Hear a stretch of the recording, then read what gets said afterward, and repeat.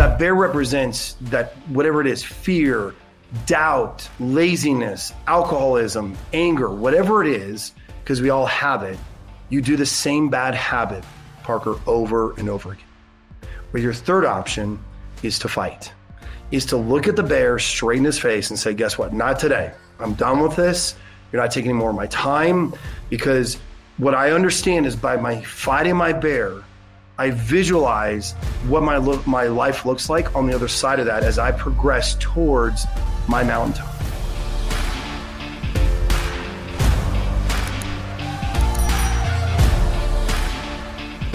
Hey, what's up, y'all? It's Parker with UPBEAT. If you missed the last episode with Jason Jenkins, make sure you check that out. We talk about his 3-step blueprint for pretty much anyone to be successful. I mean, I don't say this lightly, but in that 30 minutes, you can pretty much get all of the advice you'd ever need to make the necessary changes and become who you're designed to be. So that's saying a lot, but it's true. He really lays it out simply in 3 steps how we can completely change our lives. So don't let that episode escape you.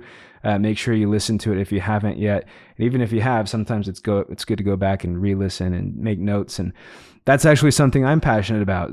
Is going back and re-listening and then doing these follow-up episodes. So that's what this is. It's going to be a little bit shorter, but I just feel like with every guest, the conversation goes a certain way where it's supposed to go, but then inevitably there are underrated parts of the story or underrated principles and insights and things and takeaways that go kind of overlooked. And so I like to highlight those things. And with such a focus on Jason's story of overcoming the bear, right, which is in that episode, and that'll be parts of that will be in this episode too, when I roll back the clips. But with that story and then focusing on the 3-step blueprint, there were other really important things that got kind of overlooked that I want to make sure I point out here. So, and hopefully, well, I know it's beneficial to me, but I hope it's also beneficial for you. So let's get into it. So you ready for this? My very first coaching was in February of 2014. So legitimately, as you and I are recording this, like a decade of me sitting in front of a bunch of advisors, I was like, yeah, let me tell you how I'm doing this. And honestly, Parker, I was like, I really like this. This is cool because I realized like my impact could be better. And so now I'm the chief sales officer. So I oversee about 250 salespeople, about 10,000 advisors. And I probably have coached 10,000 professionals the last decade. And I did a TED Talk. I've done some cool stuff. But what drives me is these kind of conversations, Parker. I'm interested in how does the individual move to their mountaintop? And that's what I'm excited to unpack with you today. So I feel so blessed. But I turned 49 and a half and I feel like I'm just getting started. It's not too late is number one. Know wherever you are on the journey, it's not too late. Okay. That is something so interesting about Jason's story is the timing of everything.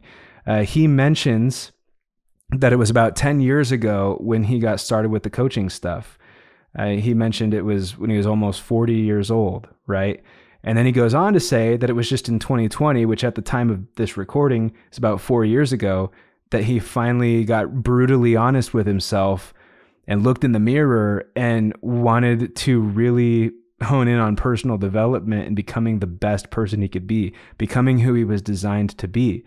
So you're talking 40 years old, 46 years old, 50 years old. Now he mentioned he's 49 and a half, about to turn 50 in that episode. But that's when a lot of these pivotal things are happening for Jason, and he's working super hard at it and then realizing the blessings from it and now helping other people do the same things. Number 2 is life is a progression, right? So before Jason was 40, it's not like he did nothing for 40 years. He was working really hard.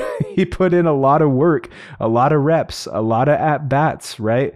And I like to call that laying the foundation, building the pillars.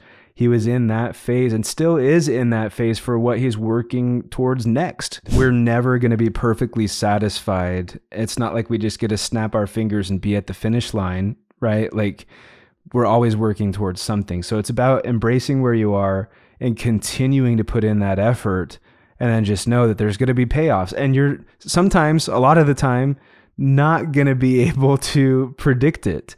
I tell this story all the time, or this example all the time of when I went viral beatboxing with the McDonald's cup. That video completely changed my life forever, the trajectory of my life. It didn't like overnight make me a millionaire success story, but it did completely change the whole course of my life. And the night before that video went viral, I was miserable and wanting to give up. So it's about showing up that next day. It's about putting in the reps, even when it's hard. And you just never know what thing is going to be your tomorrow or right around the corner, right? There's no way anybody could have ever predicted that video was going to go viral. I would have never predicted that. That was just completely in God's hands. And all I could do was continue to keep putting one foot in front of the other and keep going, right?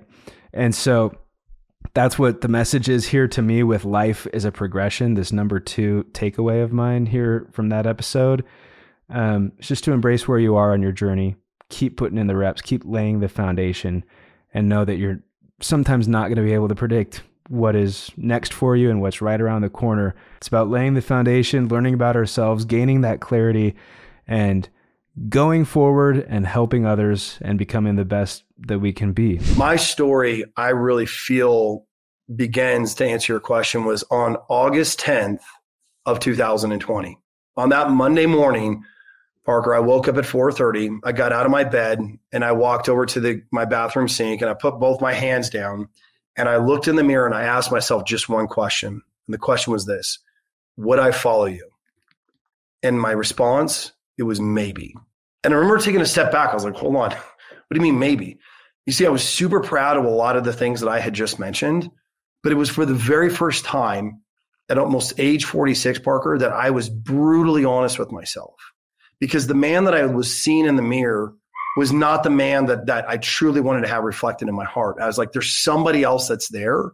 And so I decided on that day, I was like, I'm going to go build that man, because I got to be honest, like I was not taking care of myself. I was drinking too much.